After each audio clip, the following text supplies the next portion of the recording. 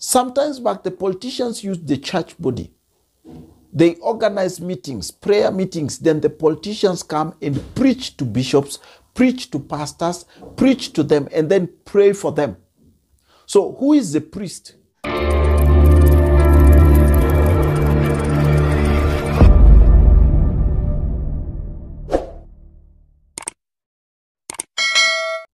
Good morning and win forever. Thank you so much for coming on board again one more time. This is a wonderful Sunday evening, and it has been a wonderful Sunday. It has been a wonderful service. Now, after this today, I had a very strong conviction watching news somewhere this entire week. I discovered that we have to talk about something. The church and the body of Christ in Kenya has compromised several times. And by the compromise they have made, there are a lot of consequences that we have seen happening and taking place right from 2022 general elections. Now, this brings me to a serious concern that I've been talking about many times.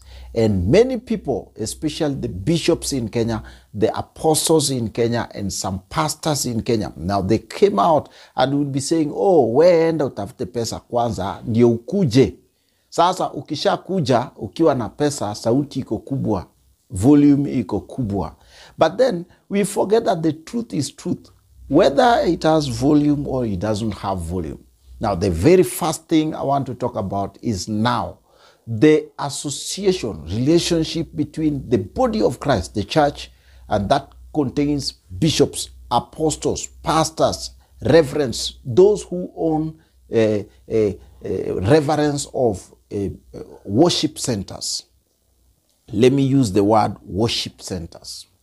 Those who run church institutions in Nairobi especially, in Kenya, major cities like Thika, Nakuru, Kisumu, not quite in Kisumu, not quite in Mombasa, but those are major cities that somehow are also affected in one way or another. Now, they have dined so many times with the politician. Now, the problem does not come within the dining. The problem comes in that after dining with the politicians, they look like the results of being bought by the politicians. I repeat here, it's like after they dine with the politicians, like the politicians have bought them to their side. And the buying is like they receive money, they receive gifts, they receive things that are not suitable for the men of God to receive from the politicians.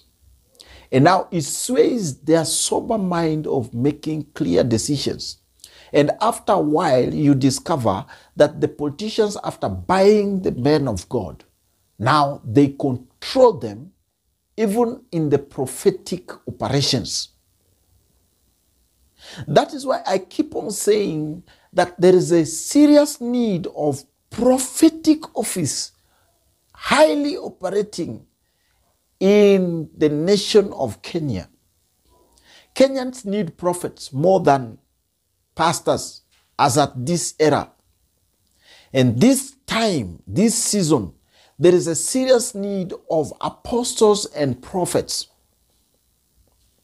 to operate in a high note. I know even now as I'm talking, someone is saying, who is this one now? Now, this is what God has spoken to me to say. Because you see, sometimes back the politicians use the church body. They organize meetings, prayer meetings. Then the politicians come and preach to bishops, preach to pastors, preach to them, and then pray for them. So who is the priest? And all of them are happy. Oh, I have hosted the senior so-and-so. I've hosted the politician of this caliber. I've hosted the CS of this caliber. Come to my church this time.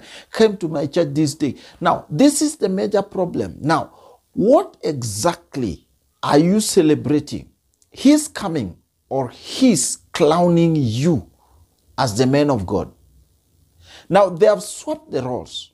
Now, when they prepare the meetings, They want prayers to be taking a backseat now.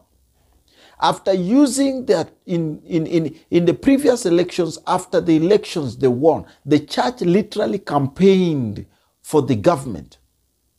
After campaigning and campaigning and campaigning, the church threw out the body of Christ. And now we have systems that are regulating the church on the sensitive matters like attendances.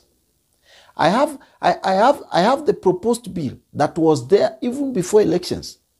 I have it with me. I have that pack. I have it with me. The articles are there. I've read the bills. I've read all of it.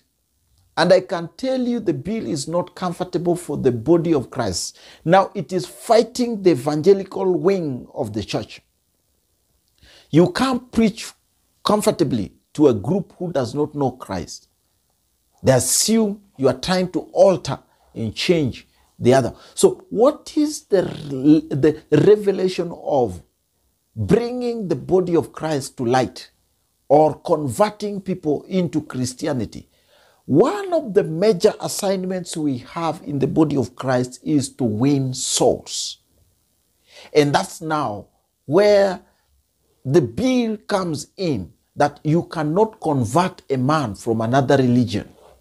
It's not about conversion to another. It's to win the soul to Christ. And that's where the marking point starts now. After elections, just recently, the deputy president was impeached. I don't want to talk about this because it's not a very safe statement to deal with. But then, it's like the church was played. And all of them are quiet now. They can't speak about it. They can't talk about it. They are all quiet, gone quiet. And now I saw the same politician, the same body of politics now attending a church service in another place. Now talking about the same things they messed up, and all the clergy is quiet, seated down, listening to lectures. There is a place where the prophets has to rise up now. It is a season where the prophets have to come out. In Kenya, unfortunately, the same body of Christ are fighting the prophetic ministries. Prophets. They are fighting the prophets. They are fighting the prophetic office. And that is where the problem is. And once it starts to stick to that, that means there is a serious danger showed out in the next year. So who is to speak? The clergy, the prophet, or the politician? You have the answers. Go to the comment section and talk to me. I'm Timothy Profitable, and this is Blevoy. We handle your spirituality, economic, and social matters. See you in the next episode.